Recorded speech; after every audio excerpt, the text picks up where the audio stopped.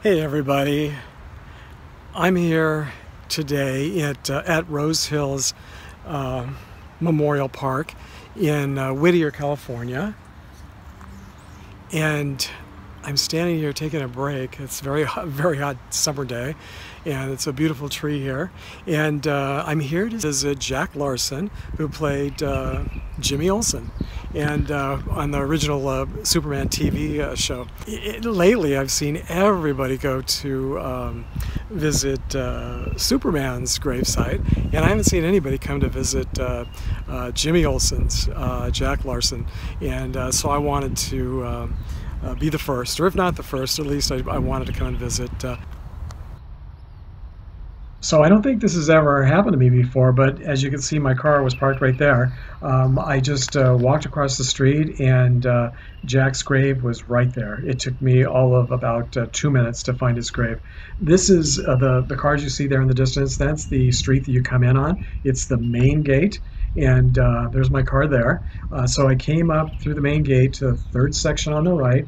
It's called the Garden of Peace, and I parked right above the section. And you can see it's a pretty small section, so I thought, well, it'll probably take me an hour or two, because it usually does. And whatever grave you're looking for, it usually seems to be the last one you find. It's just sort of Murphy's Law, I guess. But in this case, I really lucked out today and walked right across the street and went to the grave marker for 148. I think that's the section or the plot. It's very confusing how the cemeteries mark their graves. But I was looking for 148, and I was standing there, and I saw Jack Larson's grave right there by the street. So it was very easy to find, which was nice. In this heat, it saved me an hour or two of sweating to find, so it was a pleasant surprise. And you can see he was born in 1928, and he lived to be 87 years old. And I just learned that, I know he came out of the closet sometime, I think it was in the 80s or 90s, probably the 90s. And but I didn't realize he had been with his longtime companion or partner since 1958. And before that, he was the companion of Montgomery Clift, another gay icon. So those are things I didn't realize, or maybe I've forgotten over the years. And so his partner, James Bridges, was a film director and screenwriter and producer who was involved in some of the biggest movies of the last 50 years or so.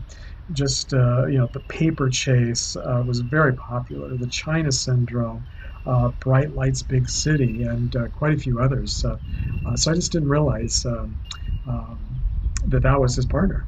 And they were partners until he died back, I think it was 1993.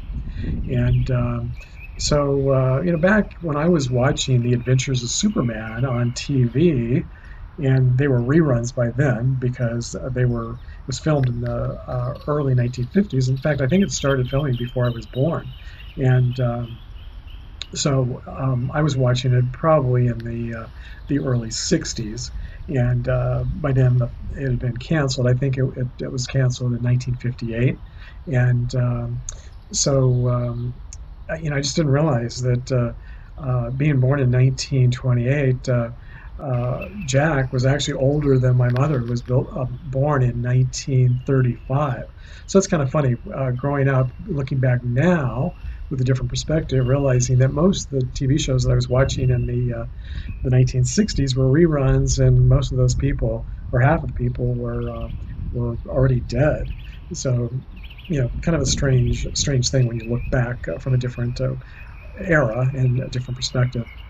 So if you're like me and you're a fan of Jimmy Olsen and The Adventures of Superman, please give this video a thumbs up and share it with a friend, and definitely leave a comment, and I will see you next time.